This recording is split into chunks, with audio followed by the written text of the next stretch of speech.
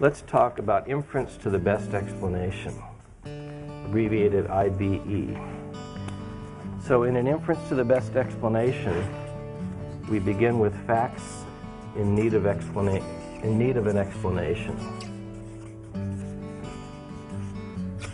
And then we canvass. What do you mean canvass? What do I mean canvass? Look around for? Look at or examine or look for.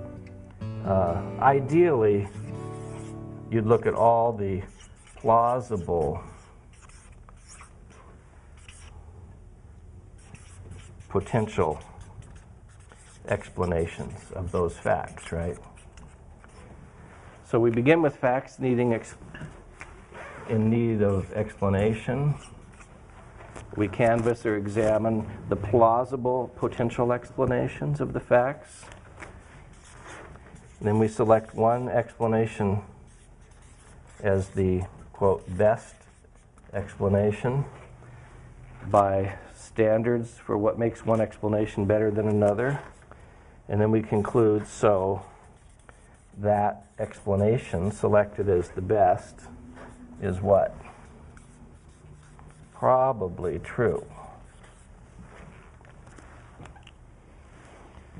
So maybe you live in a house with two other people and they're both vegetarians. Well, we better have three other people. So maybe you live in a house with three other people. Two of them are vegetarians and one eats meat. And you come home and the leftover meatloaf is gone. And you were going to eat it for a midnight snack.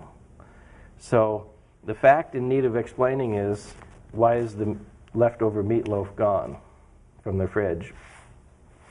And there's three possible explanations. Why roommate 1 ate it, roommate 2 ate it, roommate 3 ate it. But if two of the roommates are vegetarians, it's unlikely they would have converted to, what is it if you're not a vegetarian? Omnivore or carnivore. Okay, maybe they converted to It'd have to be a really good meatloaf. Carnivorianism. And, but it's unlikely.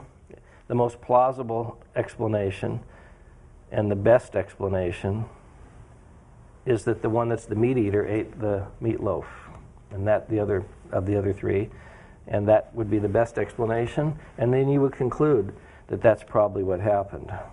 That would be an inference to the best explanation. So in an inference to the best explanation, we begin with facts that need explaining, and then we decide what to infer from the facts by thinking about what would best explain them. This is the type of reasoning that's used in court cases all the time, isn't it? We have facts in need of explaining, and then the prosecutor makes an argument that the best explanation is that the defendant did it. And the defense tries to cast doubt on that explanation or suggest alternative explanations. But what makes one explanation better than another? You asking me? Okay. All right, well,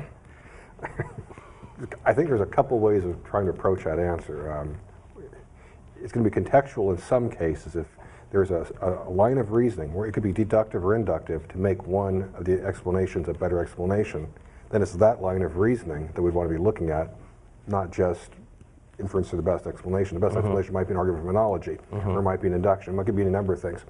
But let's just say that we don't have a lot of evidence for one or the other. What we might do is simply look for the best explanation, all else being equal. There might be enough, same amount of evidence for both, or for all three. I'd want the evidence to actually be able to answer the questions. In this case, your three people all could eat the meat, all could eat the meatloaf. So I suppose it's all equal in terms of ability to, or adequacy to answer the question, who ate the meatloaf. I'd also want the hypothesis, the explanation to kind of fit the facts. In this case, the two vegetarians don't fit the facts as well as the meat eater. They could have eaten the meatloaf, but I want a hypothesis to fit facts well. I want a hypothesis to be fruitful. that is to be able to be testable. All else being equal, I would prefer a hypothesis that I can test. In principle, I could look inside the belly of each of these people to see if they ate Or you meatloaf. could, or if they're truthful people, Or you I could could ask them, and you could kind of judge by their answers if they're telling the truth. With So an it's hypothesis, if it's testable. impossible to test an hypothesis, it makes it an awkward thing to work with. I want the hypotheses to be internally coherent. That is, we want them No contradiction inside. fitting the facts, external simplicity. Ideally, if I have 2 or 3 hypotheses, I'd want the one that appeals to the fewest number of strange entities or has the least number of complexities. Not because I'm not smart enough to understand a complex hypothesis or explanation, but if you have an explanation that has 3 parts, an explanation that has 5, which one's more likely to go bad, all else being equal? This has 5 ways to go bad, this one only has 3. And in this case, all 3 of these explanations seem to be equally simple. Yeah, they each have one part. What makes the vegetarian the best hypothesis, the best explanation is You mean, it the fits meat, you mean the meatitarian? Meatitarian. What makes the meatitarian the best explanation is because it fits the facts the best. Yeah, right. Meat eaters eat Right. meatloaf, vegetarians don't eat meatloaf, Right. usually speaking. Yeah. So we want our explanation to fit the facts, and we might also put this in there. I think it's along the lines of what you're saying. If one explanation explains more of the facts than another, in that sense it's better. And if an explanation is simpler than another and everything else is equal, it's better. And one way to define simplicity for explanations is to say that one explanation is simpler than another if it refers to fewer entities or postulates or supposes or hypothesizes fewer entities. A good example would be the shoe prints left at the crime scene at the O.J. Simpson murder scene, or in the O.J. Simpson case. You had a whole bunch of shoe prints left at the crime scene, and one hypothesis would be that 2 different individuals wearing identical shoes left all those prints. So let's say there were 40 prints. One hypothesis would be 2 individuals each left 20 prints, but they had identical shoes. Another hypothesis would be 3 individuals left those prints. Those shoe prints, and they all had identical shoes, size and everything. So the hypothesis that one individual left all 40 of those shoe prints is simpler than the hypothesis that 2 individuals left them because it postulates 1 criminal instead of 2.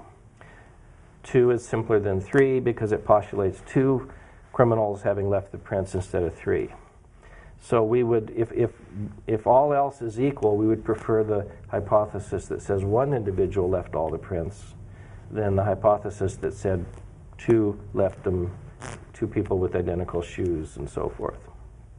Okay, so there are standard criteria for what makes one explanation better than another: simplicity, consistency with external evidence, and these are all discussed in the course material. But we do have standard criteria for deciding when an explanation is better than another. When we do have an explanation that seems to be better than all the competing explanations, and we've looked at all the plausible ones, we have pretty good reason to think that probably that explanation is true. And so this is called an explanatory argument, or an inference to the best explanation. It's also called explanatory reasoning, and it's also sometimes called theoretical reasoning.